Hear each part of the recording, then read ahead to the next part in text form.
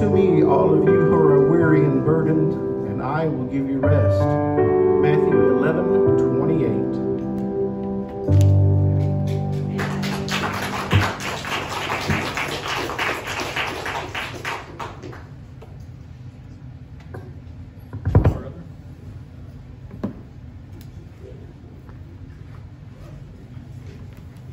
Let's go to the Lord in prayer. Most gracious Heavenly Father, we just thank you for the opportunity to be in your house. We just thank you for all that you do for us, Lord. And I just pray that you open our hearts, open our minds, but most of all, open our ears to receive what you have for each and every one of us today, Lord. For you always have a word for us.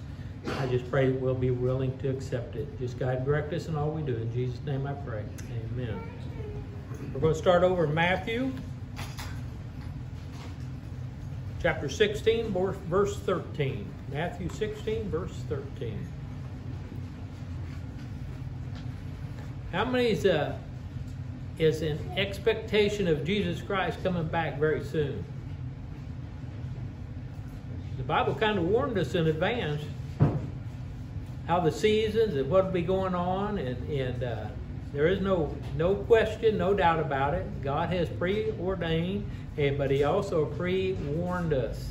Be ready in season, out of season. So it doesn't matter what it looks like. God's got it all in control. And if you're his child, you can have the peace that passes all understanding. We're all on a journey. You realize that? We're all on a journey. And everybody that's here today, we come as one on the journey. What tomorrow holds, we do not know for sure, but Jesus Christ does. Amen? Matthew 16, verse 13. And when Jesus came into the coast of Caesarea Philippi, he asked his disciples, saying, Whom do men say that I, the Son of Man am? Who is he? The same question that was asked then is asked to us today through the Holy Spirit. Who do you say that Jesus Christ is? And you realize if we said and were able to write it down and put it all up here on the table before us, we'd probably have many different answers. Whom do men say that I am? That is where we're at in our life's journey. Who do you say he is? Do you know that he's your Lord and Savior? You know that there's no other way to heaven but through him? He is a way to truth, to life. There's no other way. And he said in verse 14, And they said, Some say that thou art John the Baptist, some Elijah, and others Jeremiah, or one of the prophets. But who say you that I am? We can say a lot of things about Jesus Christ. He's our Savior. He's our Lord. He's our all in all. But who is he to me personally? He's my Redeemer. He's my hope in tomorrow. He is my blessed assurance that Jesus has all things in control in my life because I've given my life to him. And he knows what's going to happen even before it happens. All he tells us to do is have faith in him. Do you put your faith in circumstances, situations, or do you put your faith in our Lord and Savior, Jesus Christ? He says, I'll work it out when we submit ourselves to him. In verse 15, he says, And he said unto them, But whom say ye that I am? And he's making it very personal, and that's one-on-one. I stand here all by myself. You sit there all by yourself, but yet we're in a room full of people. But whom say you that Jesus Christ is? He's my Redeemer. He's my Lord and Savior. He's forgiven me my sins because I've confessed my sins, and the Bible says he's faithful and just to forgive us. If you're here today with sin in your life, or you're listening to this message with sin in your lives, today is the day of salvation. Do not put off to tomorrow what you should do today. Well, tomorrow will probably be a nicer day. But will you be alive tomorrow? Only God knows the day and the hour, not us. But when the Holy Spirit speaks to us and touches our hearts and compels us, and we put it off, we're taking a chance of a lifetime. We need to know that we know that we know that we're saved by the blood of Jesus Christ. And how can we know? Because I've confessed my sin, and He's faithful and just to forgive me of my sins. Do we sin more than once in a lifetime? Yep. Do we ask for forgiveness more in a lifetime? Once in a lifetime? Yes. Whenever the old enemy sticks his head up, if you do not rebuke him and he has just a little bit of a foothold, you better rebuke him and ask Jesus to forgive you.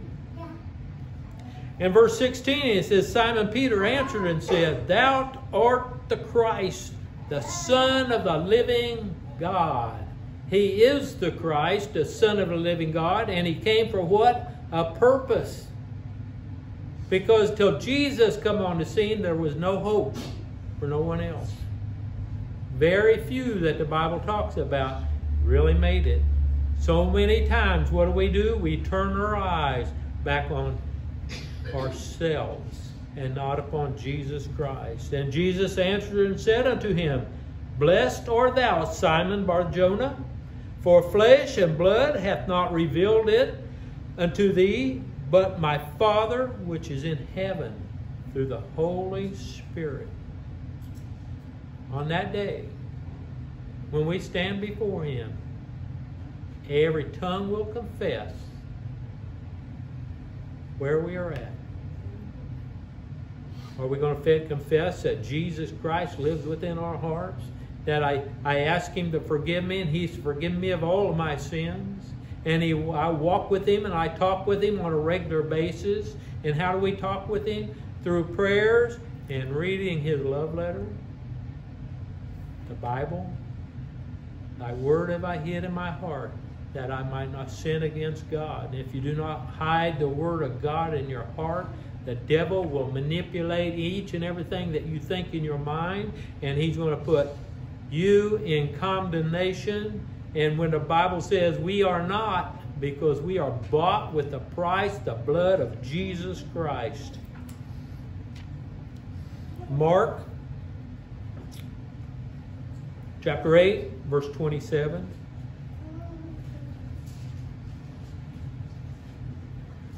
He says, And Jesus went out and His disciples into the towns of Caesarea Philippi. And by the way, He asked His disciples, saying to them, and He's asking us today, Whom do men say that I am? Whom do men say that I am? Who is He today? Who is Jesus Christ? Our Lord and Savior. How many ways is there to heaven? One way. Thank you. One way. One way to heaven. That's through Jesus Christ. There is no other way. Whom do men say that I am? Question fits us. Who do I say that He is? It's personal, one-on-one. Who do you say that He is? And only you can tell through your journey of life from day to day who you say that He is. When obstacles come your way, who do you say He is? My Lord and Savior, my all in all.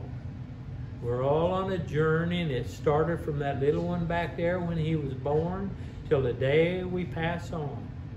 It's a journey. Do we help one another on the journey? Yes, we do. How do we help each other? By the Word of God. We share the love of Jesus Christ one with another. It's what the Bible says. And they answered John the Baptist. This is their answer to him. Who do men say that I am? Even then, he says, and they answered John the Baptist. But some say Elijah, and others one of the prophets. It doesn't matter what everybody else is saying. You realize that? What are you saying? And he says, and he said unto them, But whom say ye that I am? And if we go around the building and you're standing in front on a stage in front of 1,000 people you don't know, and they ask the question, who do you say that Jesus is? What would come out of your mouth? Oh, he is a great man. Man, he created the world. Man, he's done all these things. But it's personal. Whom do you say that he is? He said unto them, but whom say ye that I am? And Peter answered and said unto him, Thou art the Christ, the Savior of the world. He is our all in all. He's the only hope that we have. If you never heard the Word of God, you better pray that somebody had knocked on your door and shared Jesus with you and you said yes to Him, because there will be no excuse. Well, if nobody tells me, so you don't have a radio, you never heard Christian broadcast stations, you don't have a television, you never heard evangelists speak on that great day when you stand before Him and you said, I never heard, and it's going to flash through your mind or however it works, each and every time you had the opportunity to say yes to Him. But I never went to a church. But you heard the Word of God. The Bible says no one will have an excuse, not a single person, to go to heaven without Jesus Christ as our Lord and Savior. And the Bible says even nature itself shows God's handiwork. God in nature itself, it shows God's creation. God shows Himself so many different ways, we do not have an excuse. Thou art the Christ. Is that what you say in your life? Thou art the Christ, the Son of God, that came for one purpose. And on this journey from Genesis to the end of Revelation, it was for that purpose He came. That everyone on the face of the earth would have an opportunity to receive Jesus Christ as their Lord and Savior. Everyone. For even the Bible says, before He ascended up on high from the cross, He first descended and set the captives free. Think about it. Where was them captives at? They was in bondage, tied up, but the Bible says even in hell there was a great gulf that separated them. And Jesus come back and He preached the word of Jesus Christ to them, and they saw with their own eyes and heard with their own ears, and they had the choice to say yes or no. And at that point, the Bible says, and hell's gates were widened. When Jesus Christ died, what did He do? It's a question a lot of people ask. I believe He died, went to hell as King of Kings, as Lord of Lords, and spoke to the words to everybody that had never heard, and they had the opportunity to say yes or no. For the Bible, even the Bible says when He died upon the cross, and then when He died, He says the saints, the dead saints was seen by many. It put it all together. What do we have? We have God's grace and mercy to make sure no one has an excuse to say no to Jesus. You might know a person that goes to church and, man, they're the worst sinner I ever seen in my life, and they're still sinning and they're still doing all that. What does that have to do with your eternal relationship with Jesus Christ? Nothing. Not a thing. We're called to be a what? A witness. How can we be a witness if we do not know Jesus Christ our Lord and Savior? Where are we going to send them? Well, I'll just send them to church. Well, that's a start. But we need to know the Word of God and able to share the Word of God that we can see lives change. It's personal between us and God. John chapter 6.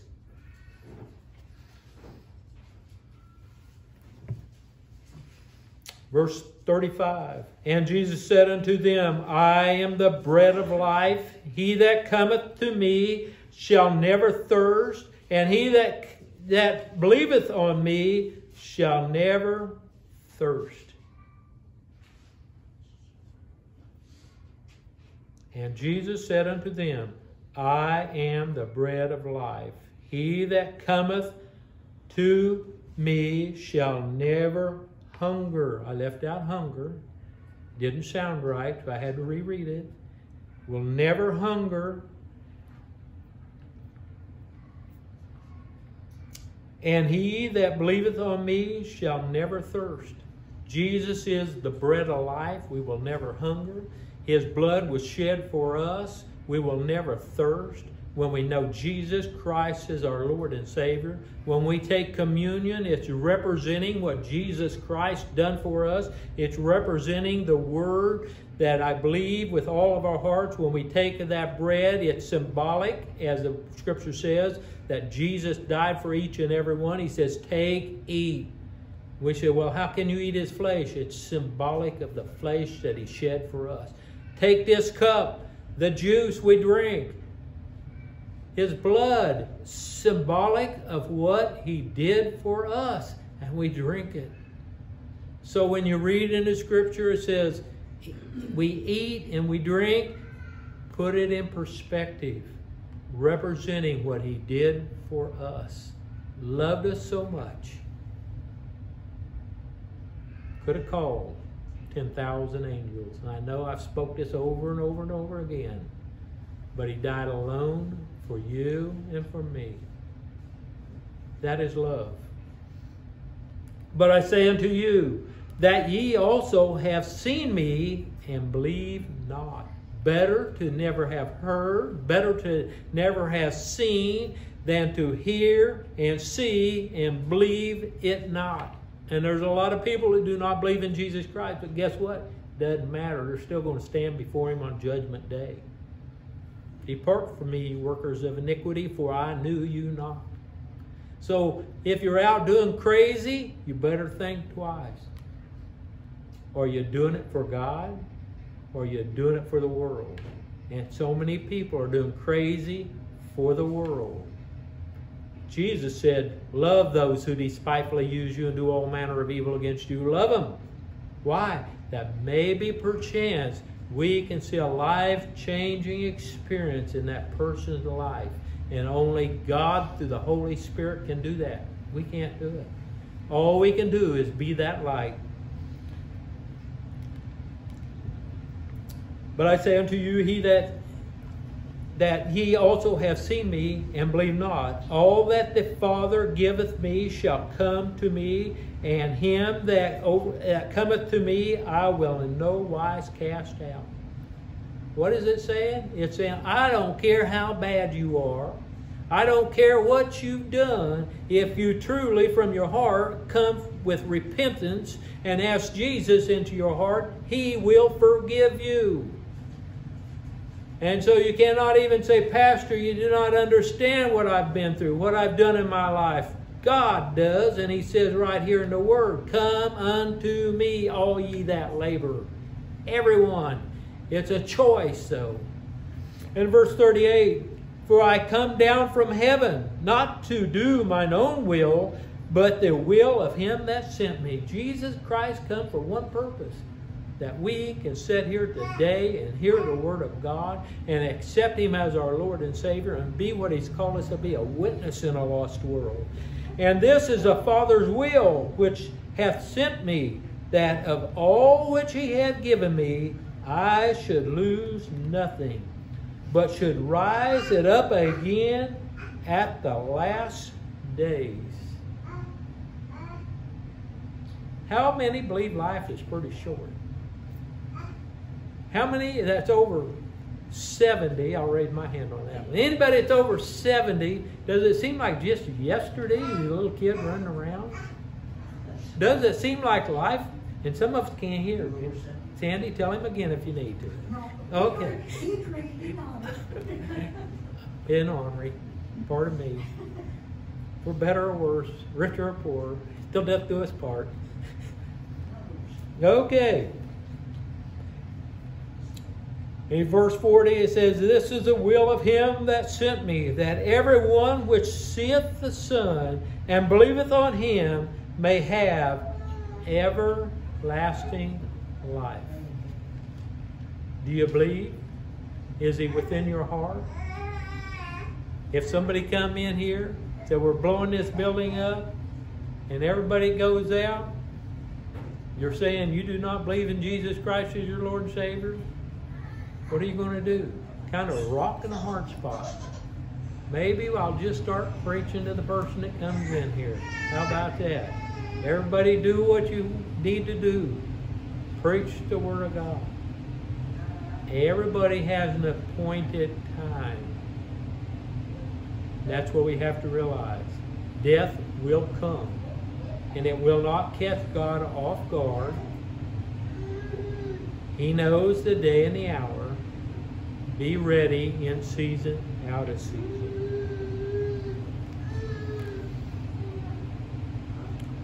But there are some of you that believe not. For Jesus knew from the beginning who they were that believed not, and who should betray him.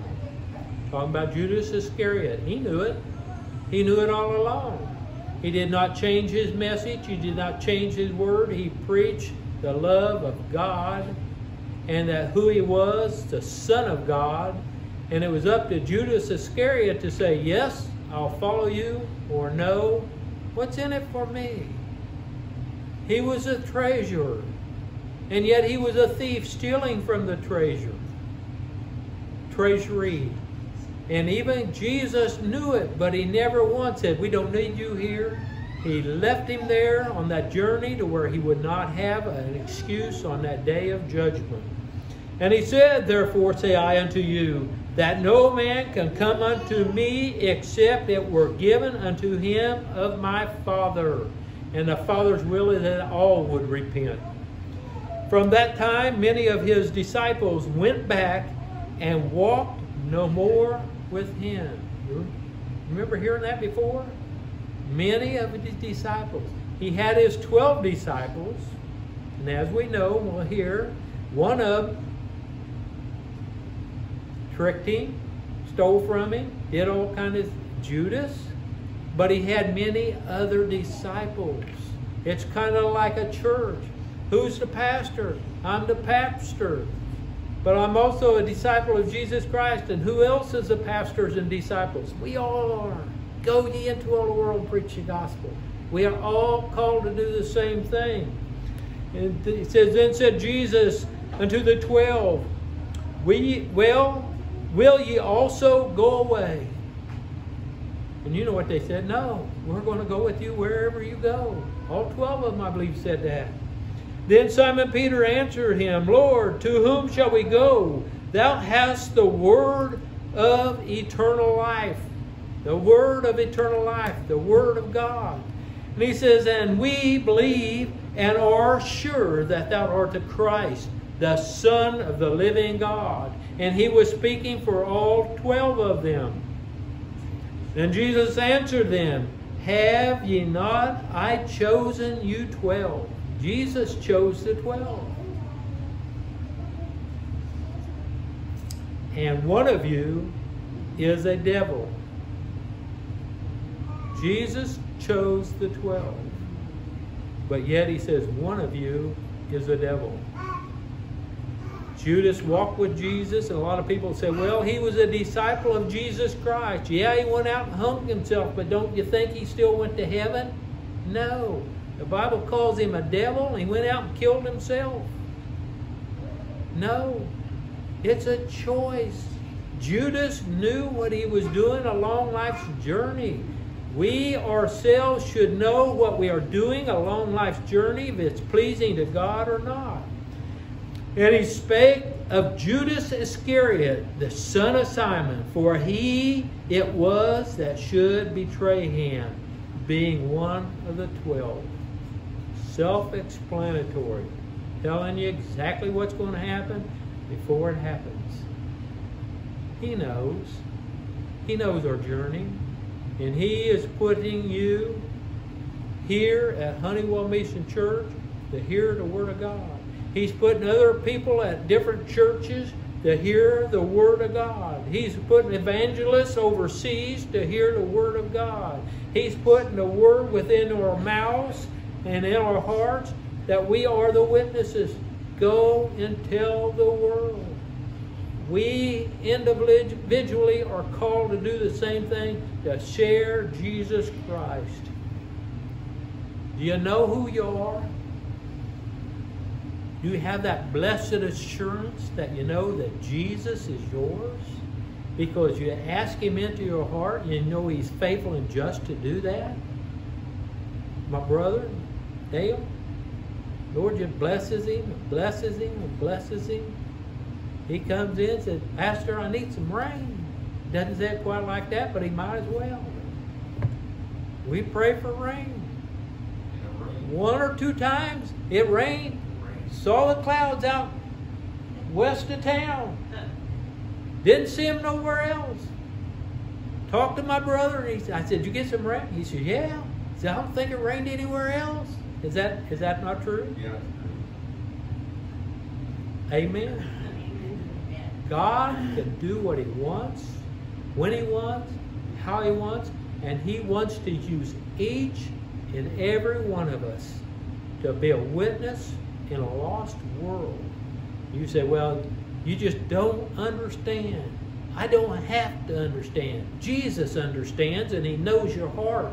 If you do not understand, that means there's something not right in your heart. And the Bible says, come unto me, all ye that labor. How are we laboring? When we do not understand what's going on. Surrender ourselves to our Lord and Savior Jesus Christ, and He will direct our path. We should be the happiest people on the face of the earth because we know we're heaven bound. But yet we should have a heavy heart because we look around us and see how many that's not heaven bound. Our ministry field. How many believe that you're going to see people I'll never see in my lifetime? Every hand should go up. You might see people in another state that's family or something that I'll never see in my lifetime. We all individually are witnesses for Jesus Christ if He lives within our hearts. We're called to do one thing after we give our lives to Him. Go and tell a lost world, neighbor, friend, whoever it might be, that Jesus loves them. The response is not back to us, it's back to Him. People do not understand what God means to true believers. We don't have to fear death. We don't have to fear anything. We don't have not to fear the virus. And that's not saying we don't wear masks. We don't do these things. I'm just saying as far as fear, if you believe with your whole heart and you have an appointed time, you're going to die. You can have 20 masks on, and if it's your turn to die, you're going to die. What happened to them? They smothered themselves to death. They had too many masks on. We have nothing to fear but fear itself. Nothing wrong with common sense, nothing wrong with doing right, but when the fear moves in and it controls each and everything we do to the point we don't do anything, we're off base. I'm telling you what, if you feel like people that's sitting at home say, I'm not going to church, okay, have you been on your knees before God? Have you been on your knees praying for everybody else? Have you been on your knees for your neighbors, your friends, that they will receive Jesus Christ, their Lord and Savior? Have you been doing what you're supposed to do? Love people. We're called to do the same thing. If I come for one purpose and I just share the word and go home, I'm off base. My heart is to see lives change for Jesus Christ. Not because of what I've said, because what He is saying through me, through the Holy Spirit. As He speaks through you to other people, how many people can you say I run into this day, and I kind of felt the unction of the Holy Spirit to say something, but I didn't say anything and went on about my way. How many? Your mission is to share Jesus. Our mission to come to church is a fellowship one with another, encourage each other, and hear the testimonies of what God is doing. We do not do testimonies, I've said that before, but to hear what God is doing behind the scene. God is well, God is at work, and God is about His business, saving people. Where are you at in your journey? When you stand before Him, is He going to say, "Well done, my good, faithful servant"? Or is He going to say, "Depart from me, you workers of iniquity, for I don't know you. I never knew you. Depart." Can't play a game with God. We can play a game with people, but we can't play a game with God. He knows us from the top of our heads to the soles of our feet. Make sure your heart is right with God. Make sure that Jesus Christ is on the throne of your heart. And make sure you listen to the Holy Spirit when He points somebody out, maybe in a store or wherever the case may be. He says, "Go and say hi." And you might just say, "Okay, hi. I recognize you. I seen you on the film. You go over to Hunnewell Mission Church." The door is open. Not because it's Hunnewell Mission Church, because the Holy Spirit opened the door for us to share His love with someone. He works in so many strange ways that we can't even understand. But He's always opening the door to share with others. Where are you at in your journey? And if it's all good, we sing the song, "All is well, all is well, all is well in my soul." Shall we all stand?